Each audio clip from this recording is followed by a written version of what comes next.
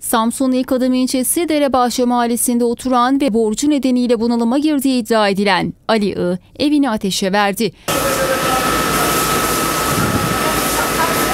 Komşuların haber vermesi üzerine olay yerine gelen Samsun Büyükşehir Belediyesi İtfaiye Daire Başkanlığı ekiplerinin müdahalesiyle söndürülen yangında maddi hasar meydana geldi.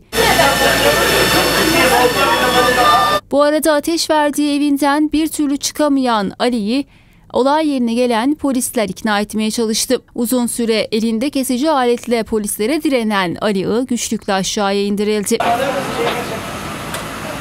Dumandan etkilenmesine rağmen can kurtaranabilmek istemeyen ev sahibi polis otosuna bindirilerek hastaneye götürüldü.